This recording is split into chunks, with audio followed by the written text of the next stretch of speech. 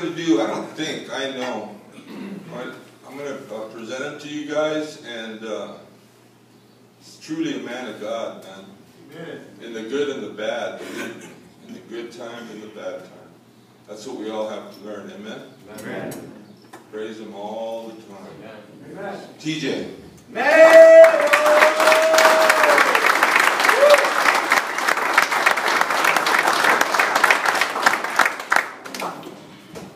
Good morning, fellas. Good morning. Good morning.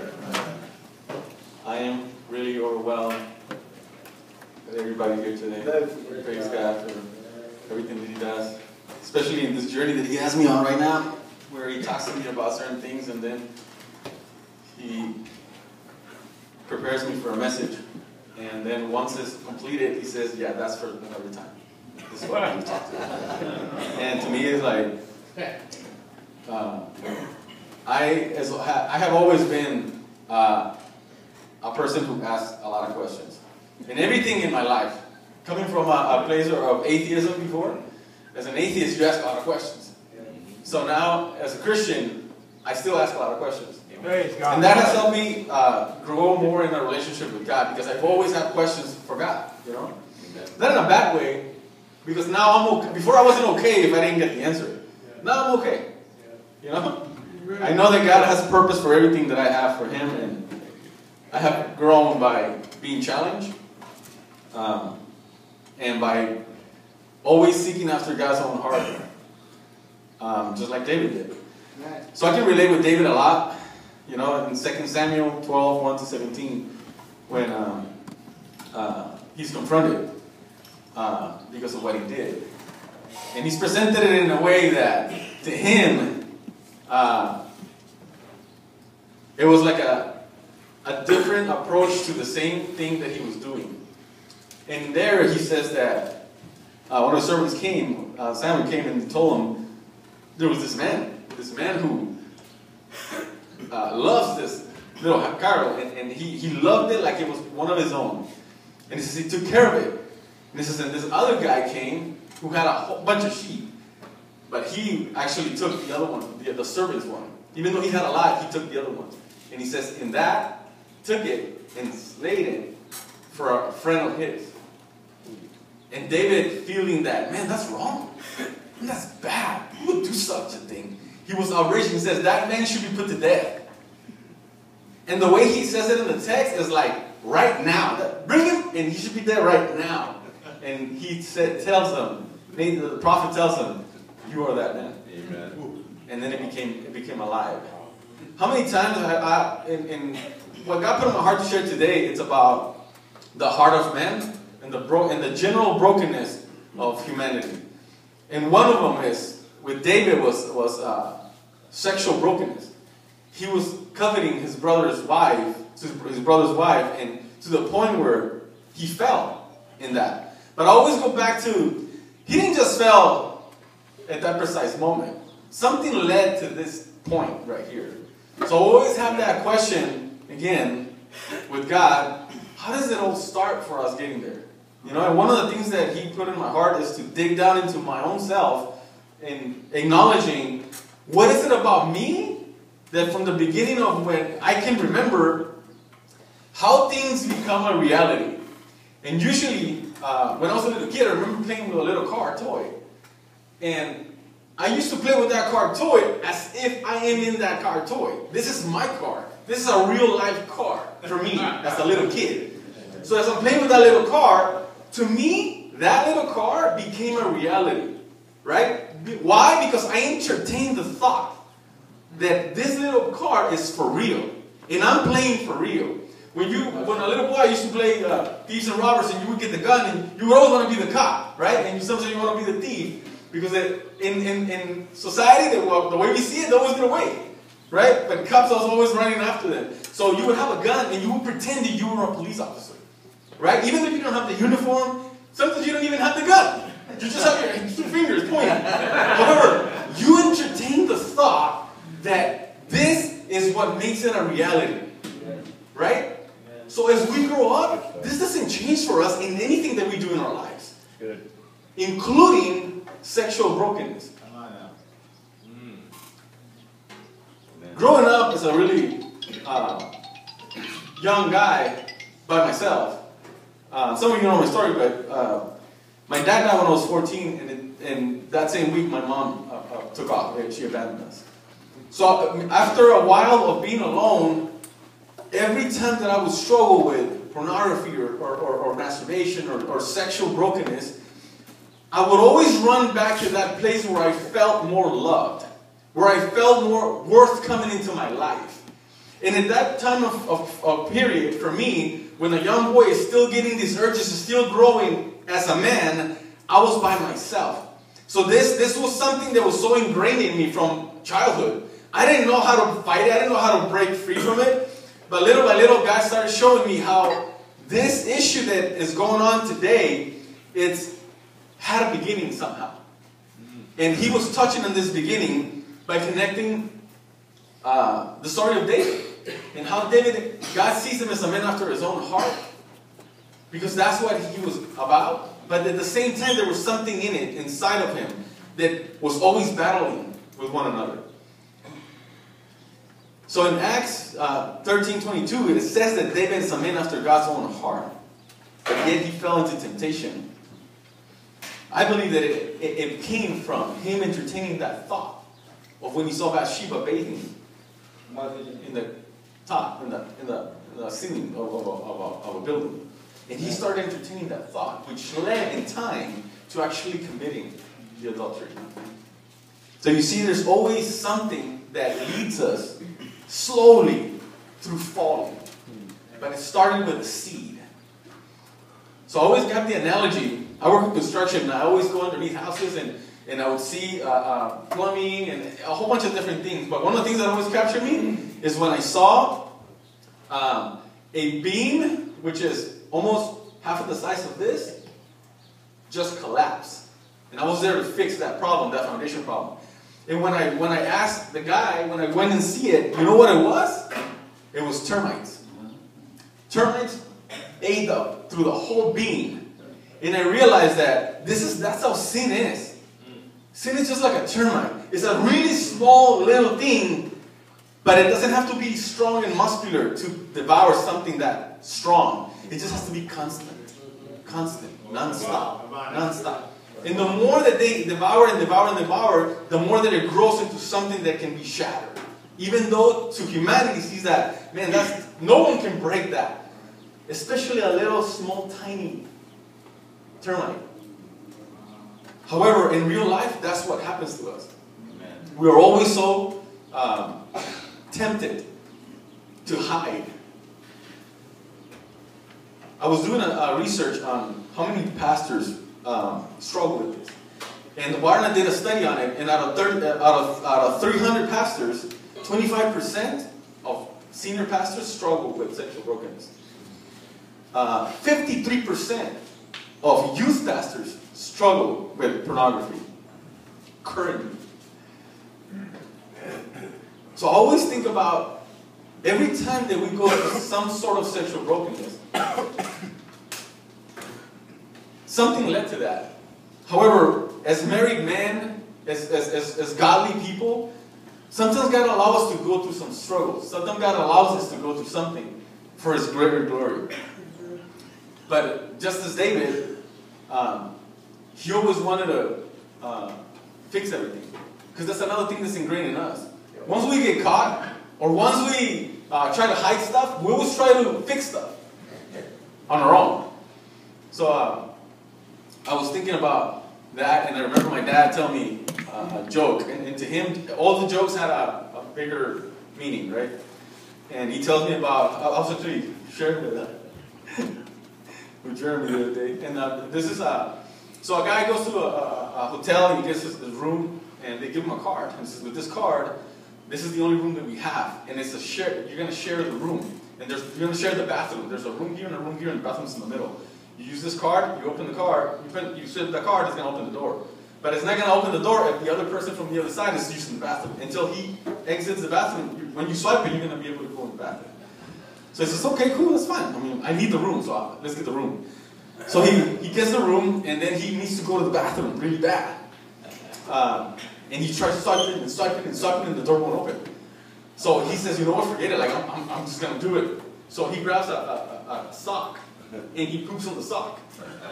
And he says, man, I got to get rid of this. So he goes, opens the window, and starts going like this to throw it out. And he throws it, and when he turns around, he didn't realize that the sock had a hole in it. So all around this room. And at that moment, like, the waiter comes and says, I'm here with your food. And he starts looking at everything that's there. And he says, the guy says, hey, dude, I'll give you $100 if you don't say anything. Just don't say anything. And the dude here is like, I'll give you $200 if you teach me how to shit up. Like, he was more aware of what he was having.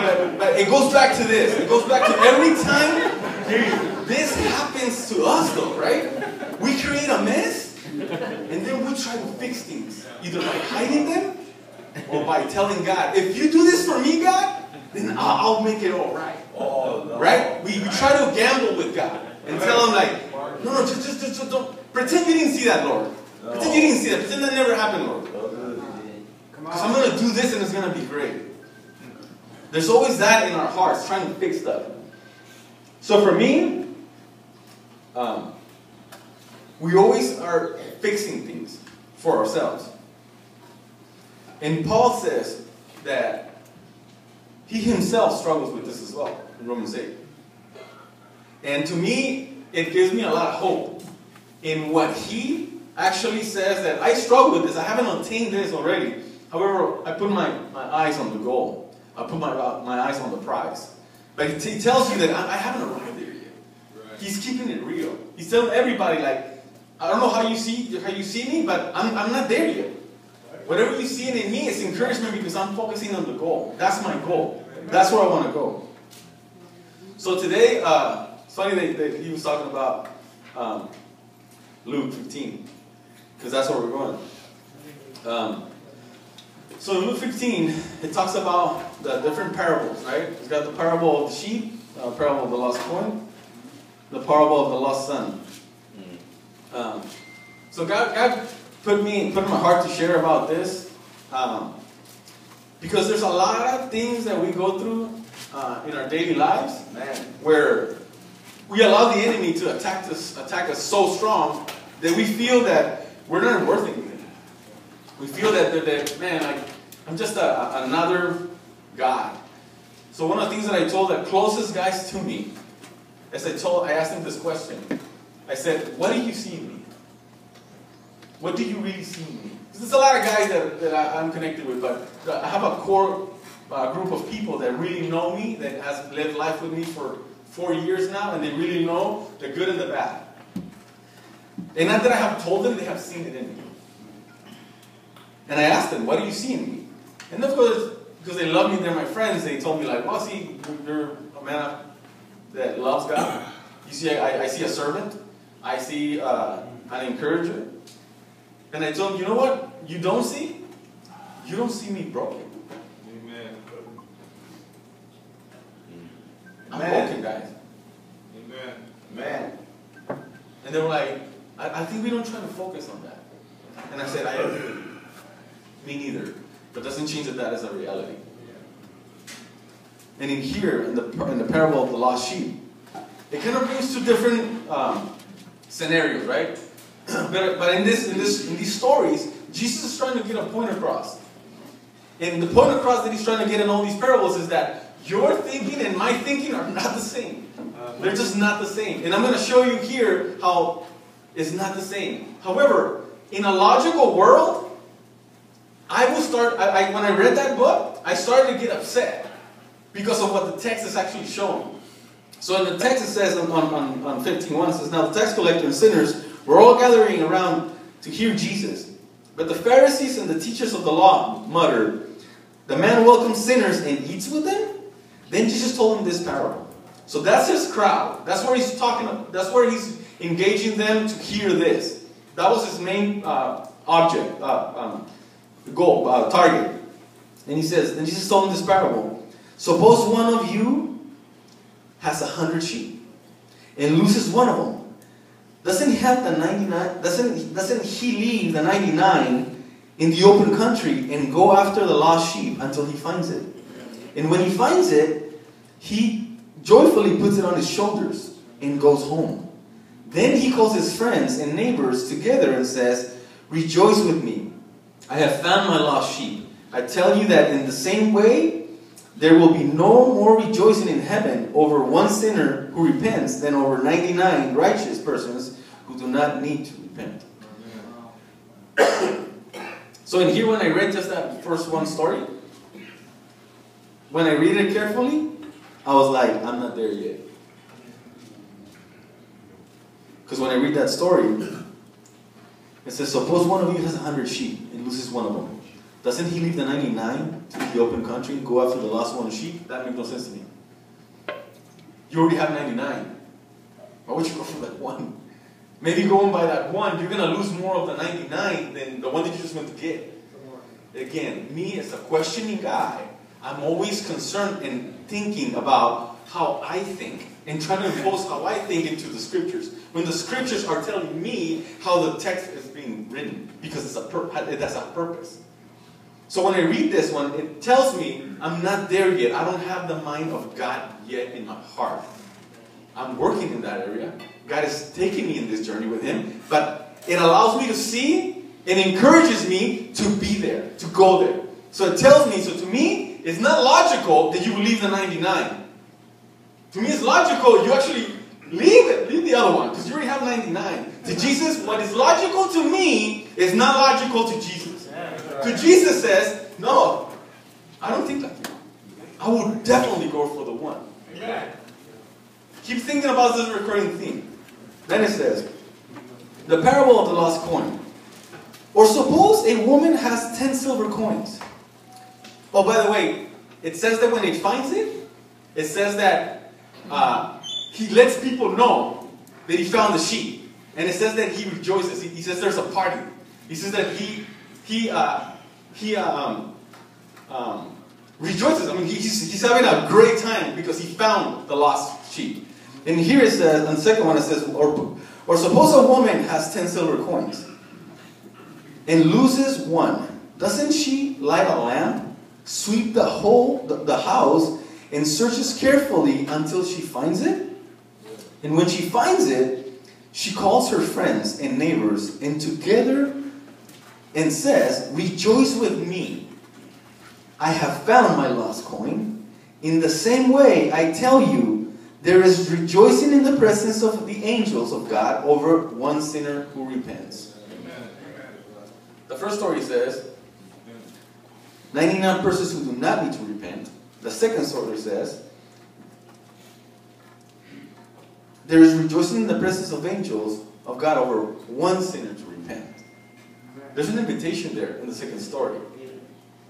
Right? In the first one it says that it's better if there's none of them to repent. And the second one, it's great if there's one to repent. He's slowing them, talking to that crowd. Remember his target.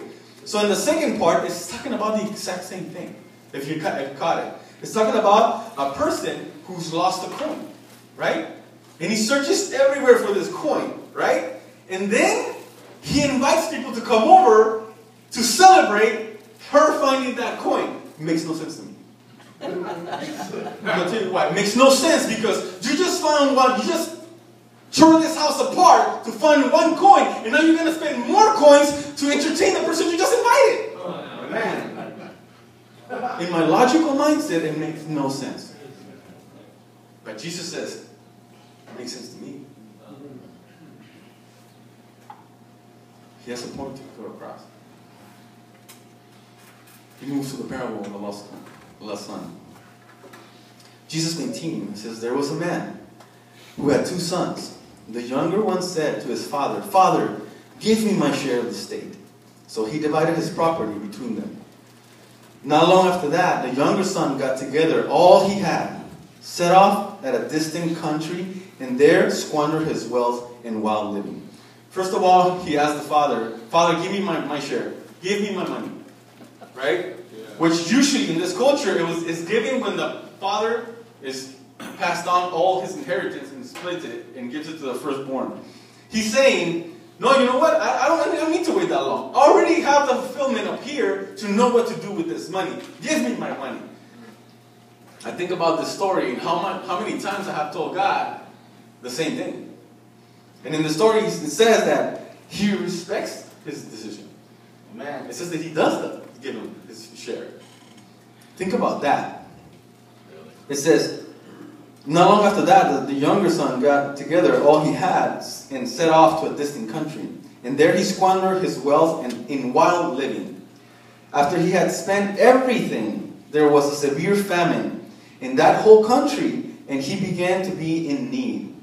So he went and hired himself out to a citizen of that country, who sent him to his fields to feed pigs. He longed to fill his stomach with the pods that the pigs were eating, but no one gave him anything. When he came to his senses, he said, "How many of my father's hired servants have food to spare?" In this moment of the story, he's being reminded of what he had at home. And in this moment, he's also reminded how much the Father lavished love on him. And think about this story. Think about what he just said right there. He doesn't say, he doesn't say, "I long for my Father's food." He says, "I long for my Father's servant leftover food." See how far he went from this place saying, "Give me my inheritance. I deserve this," to how, because of what happened in the circumstances, he went from the Father, being with the Father, to being away from the Father, to being a servant, to not being a servant, to having the leftover food of the servant. See how far he came from one side to the other? Circumstances happen in his life to where this visual that God has given us here is humbling a person. Wow. And it's encouraging to exalt this humbleness as you go back to the Father. Amen. And in here it says that when he came to his senses, meaning before he didn't, he said, "How many of my father's hired servants have food to spare? And here I am starving to death. I will set out and go back to my father and say to him, 'Father,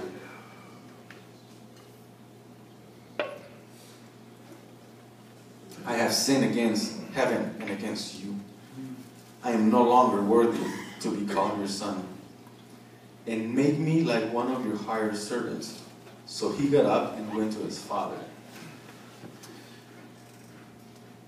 Do you ever do that? When you're going to go to talk to Jesus, do you prepare a story for yourself of how you're going to talk to Jesus?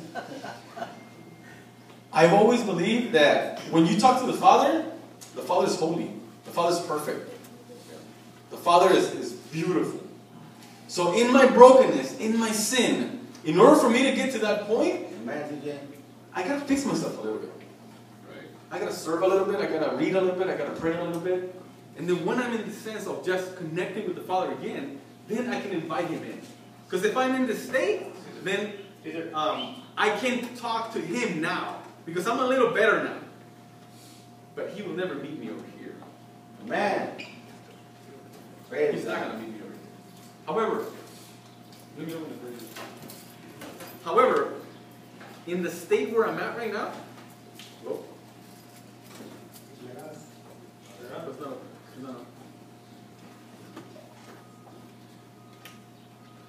in the state where I'm at right now, I don't think that God would talk to me. I have to fix a little bit more in order for him to come to me. And this is a mentality that we have from growing up. That in order for my parents to love me a little bit more, I have to get better grades. I have to take the trash out. And then when I see in their faces, okay, he's smiling, okay, he's coming to give me a hug, okay, now I'm loved. Oh, amen. And we carry this out. Again, in the same visual that we have, we were ingrained with this from the beginning. So now that we know that Jesus has a different mindset than ours, he actually does not want to have that upon ourselves. So he says, when he came to his senses, he said, "How many of my father's hired servants have food to spare? And here I am starving to death. I will set out to go to my father and say to him, Father, I have sinned against heaven and I have sinned against you. I am no longer worthy to be called your son. Man. How did he get to that place? From son to servant. Amen. To being with the pigs. Is by losing his identity of sonship. Amen. Of who you are in me. Amen. Not because of what you do, but because of who you are. Amen. Right. Come on. Who you belong to. Amen. Thank you. And it says, but while he was still a long way off, his father saw him and was filled with compassion for him. He ran to the son and threw his arms around him and kissed him. The son said to him, Father, I have sinned against heaven and against you. I am no longer worthy to be called your son. He's repeating his story that he prepared for the father. Man. You know what the father does? Completely dismisses that story. Ignores it. He doesn't even acknowledge that story. If you see right here, the father doesn't go, yeah, you are. No. The father knows who the son is. Yeah. He doesn't need to explain to the son who he is. He's going to show the son who he is. And in this, remember what he just did. He told the father, Father, I don't need you. I can take care of my life. Yeah. And then he's coming back saying, Father, I need you, I need your help.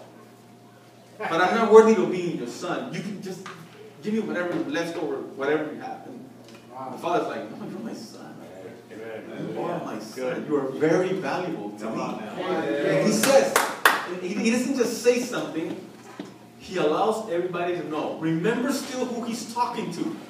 He's talking to Pharisees. He has a target while he's talking to this. He's not talking to just unbelievers all around. He's encouraging unbelievers of his goodness and his love while he's sharing the story. But his love is for those who are rejecting him.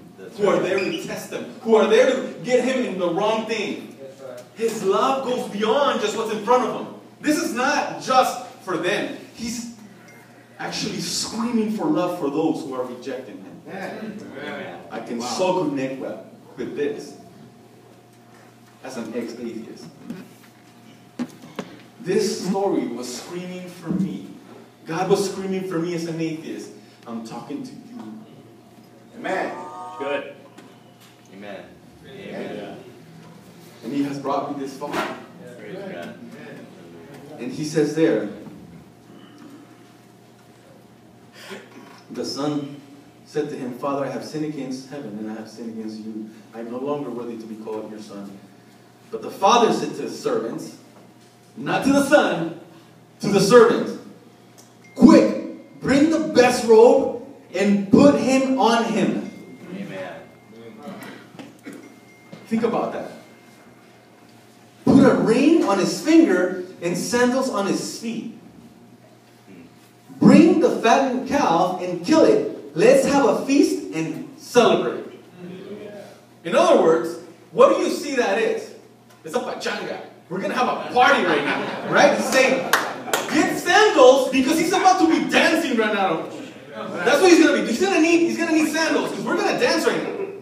He doesn't address the fact of where he's been. He doesn't. Right. Again, to me, it makes no sense to me. That story makes no sense to me. As a father, as my father taught me, if you go and mess up, oh, you're going to get it. I'm going to put you in this corner and I'm going to make you learn and know what you just did. Amen.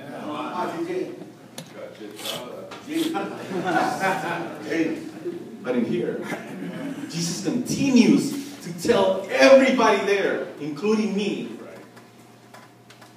It makes sense to me. It might make sense to you that I don't go and beat him up. That I don't show him how far he's gone. And how it's your fault, how you're... So the father's like, I'm celebrating. Wow. Amen. Because my lost son has come back. And it says right here, let's feast and celebrate. For his son of mine was dead and is alive again. He was lost and is found. So they began to celebrate. Right there and then, he revealed to them, you are my son. Clothing, when he puts clothes on them, is the cloth of righteousness of God. That's right. It's saying, you belong to me. And because you belong to me, it's not about what you do. It's about who you belong to. You belong to someone with righteousness. That's me. Amen. When he puts the ring, that represents royalty. You're not just any kid. You're the king of, you're the son of a king. That's how I see you. I don't see you as one of those, you're the son of a king. Man. This represents, you are my son. And he says, kill the fattest cow. We're going to have a feast. We're going to have community. We're not just celebrating on our own. People are going to be joyful and we're going to party together. But there was also another son. Again, God's calling for those who are listening. It's his heart for them. For this son of mine was dead as alive again. He was lost and is found. So they begin to celebrate. Meanwhile, the older son was in the field. When he came near the house, he heard music and dancing. So he called one of the servants and asked him, what was going on? And somebody says, your brother has come, he replied, and your father has killed the fattened calf. Stop there. How does he know? How does the person who went to the son that's outside, that's hearing music, he's not even inside yet. He just heard the party. Somebody came out from the party and tell him what's going on in the party. How does he know that your son has come back and the calf is... Because he just came from there. So think about this servant that's coming to tell the other son, you want to know what's happening? Your brother came back, man. This guy didn't just come out the way that I see it. It just came out and say, hey, dude, well, your brother came back. And no, this guy, remember the context. This guy just came from a party.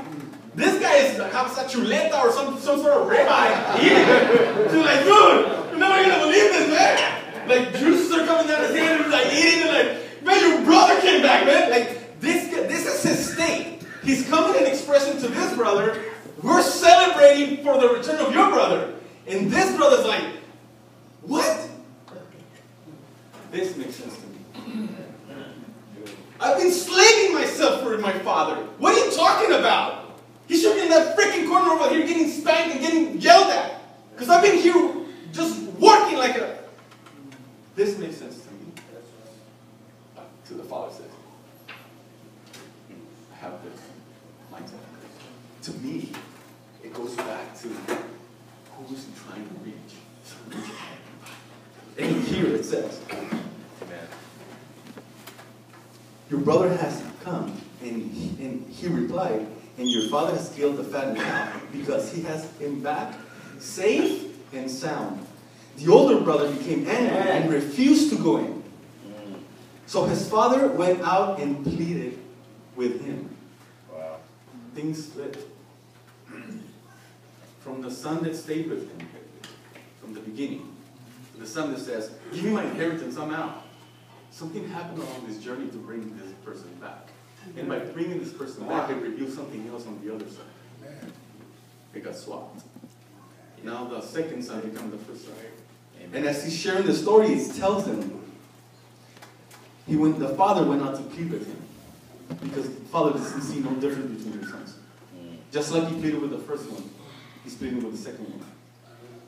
And it says, the older brother became angry and refused to go in, so his father went out and pleaded with him. But he answered his father, look, all these years I've been slaving for you and never disobeyed your orders. Yet you never gave me even a younger goat so I could celebrate with my friends. But when this son of yours, who has squandered your property with prostitutes, comes home, you kill the fattened calf for him? And the father says, my son, you're always with me, and everything I have is yours.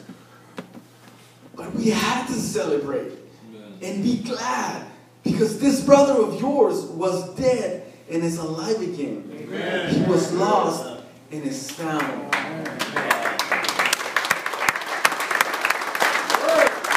In this story, man, this speaks volumes to me.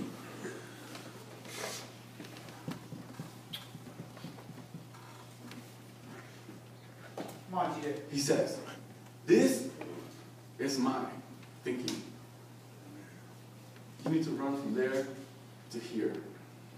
Stop eating with the pigs, son. Stop craving for the food of my servants' leftover food. You are my son. You're the son of a king. Perhaps right now you don't feel like the son of a king. But in this story, remember who he's trying to reach. Not just the crowd that's right in front of him. He's trying to reach those who are all the way back there. And letting them know there's room for you. There's room for you on me. And again, as we are here right now today,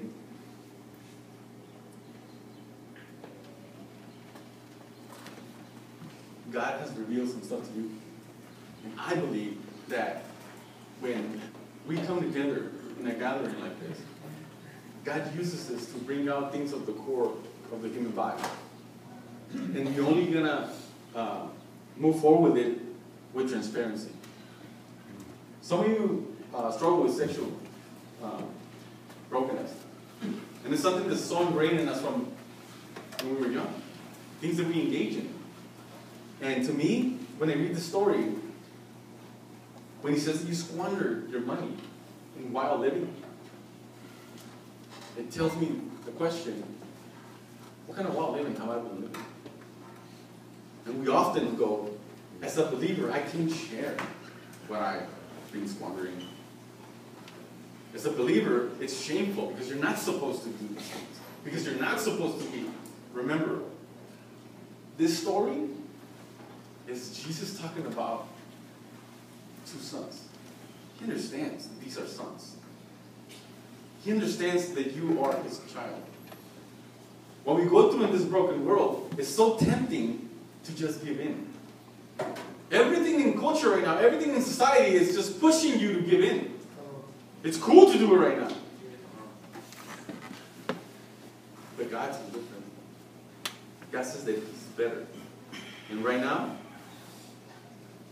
through these parables, he's trying to reach those who are not just already believers, but he's letting them know that even as you are now a believer, and you still struggle with this, just like the toll says that 53% of youth pastors struggle with this, that's no coincidence. These are people who pour into another person. Remember, these are people who are being followed. Why is there such a struggle with this? It's because this is at the core of every man. Not just sexual brokenness, but just brokenness in general. Because God put us in this earth to lead other people. Wives, children, other people.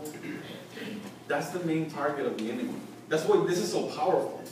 Men coming here to be uplifted and encouraged to become the child and walk out living in truth.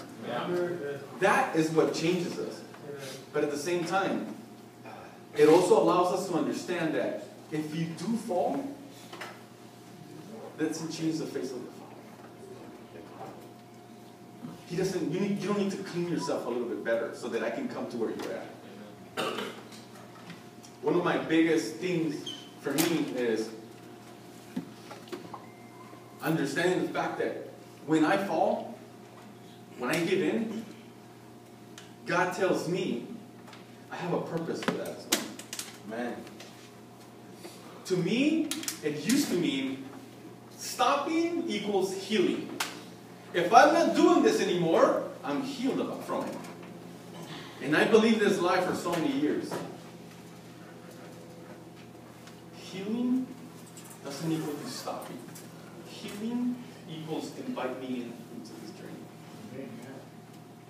To you, might be right now, it might be, my grace is sufficient for you.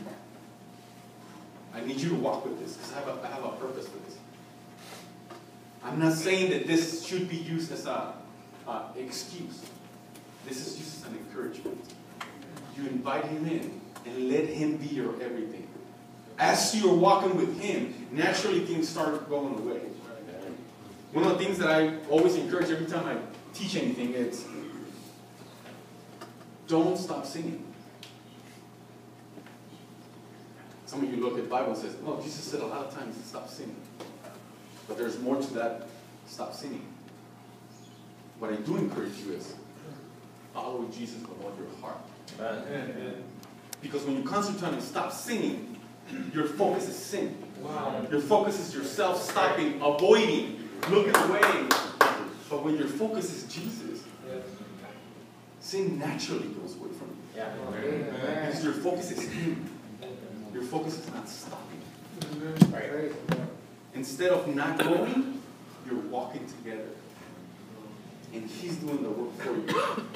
Eventually you'll realize that you weren't even trying to stop. Yeah. Naturally you stop. And that naturally means it's Jesus. Jesus is the one that just by walking with him, you start becoming more. You start praising him more.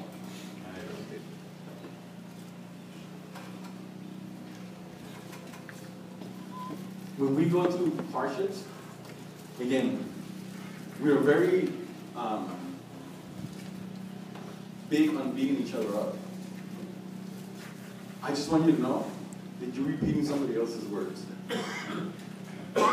You're repeating your father's, maybe. Some male figure that you had in your life. Someone you saw administrating some sort of tough love to somebody, and you immediately grab that and you put it on God and says, you're like that guy. And in here, God shows you that I'm not like that. Amen. He constantly reveals to us that my love for you, my grace for you, you couldn't even fathom how much I love you. So now as we go back, now that we know this truth, which I believe, honesty, transparency brings truth, which in time brings healing. Right. Look at all the stories in the Bible where people say, you are that man, and then he says, yes, I am. I have sinned against you, and I've sinned against God, and I have sinned against you. Transparency. The more transparency you see in the Bible, when talking to Peter, it says, Lord, forgive me, I'm a sinner. And he says, I grant him, but not the other. Transparency. The more transparency you see recurring theme in the Bible, you can see that God honors transparency. Because transparency brings you to truth, and in time, it brings you to healing. So again, healing doesn't mean stopping. Healing means inviting him in, and in time, you will get healing. Amen. Healing means you invite him in. And in this journey, some of you are already in this journey. Some of you, God brought you here today to start that journey. And it starts with transparency. So what I want to do next is an exercise. In this exercise, I want you to close your eyes and start thinking about the areas of your life right now that you are truly struggling with. In any area of your life. Not to focus on your sin, but to tell God, God, you're bringing it up to light. Here it is. This is what I'm struggling with right now, Lord. Whatever the case may be, anger, pornography, masturbation, whatever the case may be, pride, and bring it up to the Lord. Say, Lord, here it is. I'm bringing it up to the light.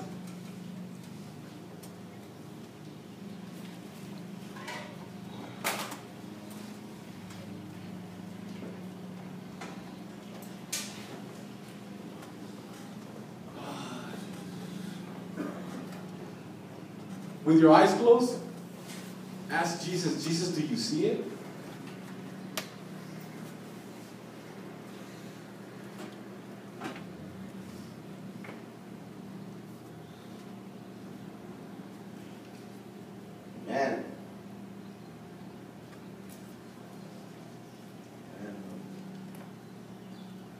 as you plead with Him, asking Him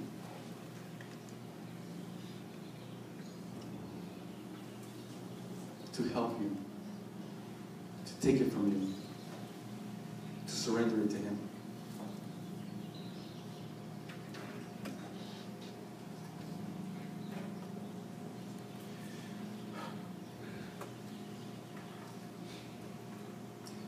Now what I want you to think about is a person that you trust. A person that's your friend. A person that you can confide in. Start repeating that name in your mind.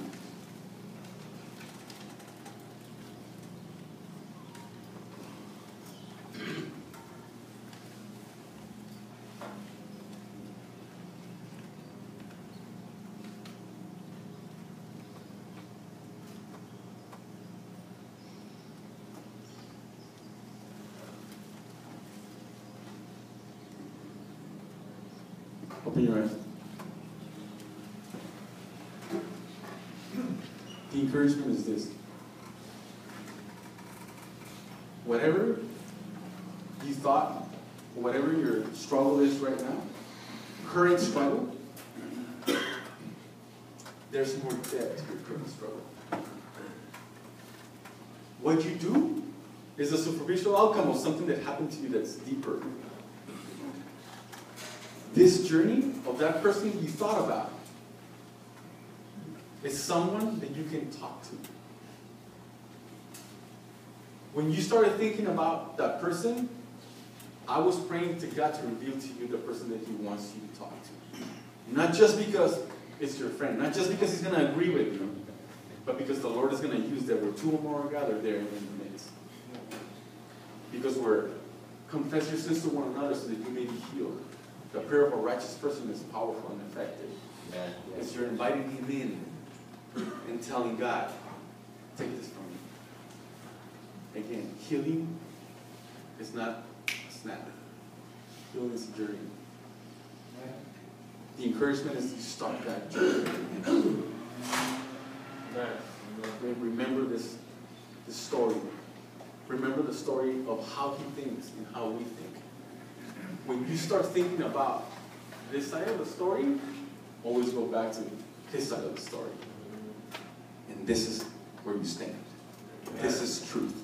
Amen. This is who your Father is, not anything else. This is the mindset of the Father. This is what the Father thinks of you. You are my child. You're never too dirty for me to go after you. Amen. You're never too broken for me not to pursue you. Let's pray.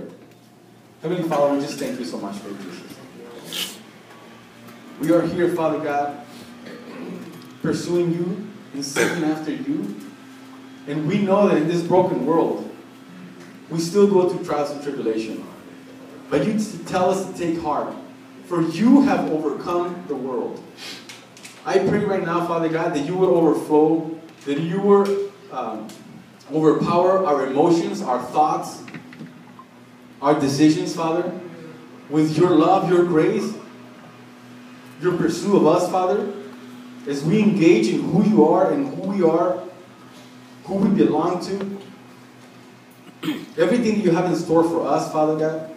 I pray for all the families that are here, Lord, for all the men that have families, for all those broken marriages, for all those broken father and child relationships, Father God.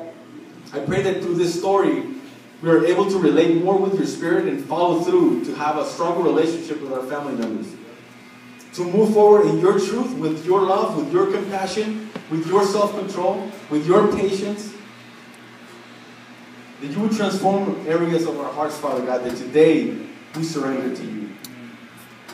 I pray for every individual here, Father God, that this is not just another sharing. That they truly keep their commitment to meeting with that person and revealing to you, Father God, audibly how the devil has no more grip on us. Shame has shattered today because we believe that your healing is so much better. Amen. We believe that walking with you, Father God, our worth in you is far more greater than anything that we can ever imagine. Open our hearts, Father God, to be enlightened to more of your love, Lord. We are here as your children, Father God, crying out to you, Father God, and saying, Lord, you are the Lord of my life. Teach me your ways, Father. Teach me how to be a better child by simply receiving who I am in you. You are enough for me, Lord. And we thank you for this amazing morning, Lord. You are a holy, beautiful, and amazing God, Jesus. Holy Spirit, I just pray, Father, that you would continue to pursue us and make us aware of the things that we take for granted, of how much you are involved in our lives, Lord. To be encouraged by the things that you have done for us, Father. By who you are, Lord. Some of these decisions are not easy.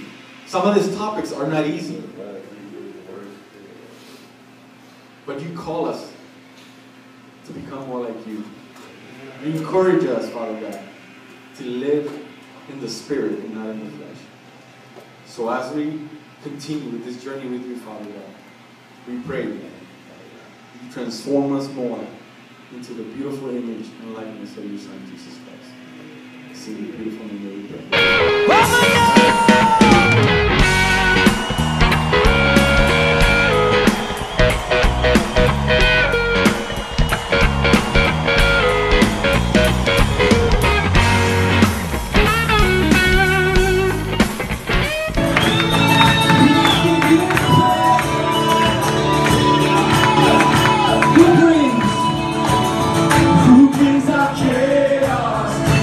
Into order, who makes me orphan, a son and daughter, the King of glory, the King of glory, who rules the nations with truth and justice, shines like the sun in all of his brilliance, the King of glory, the King above all kings.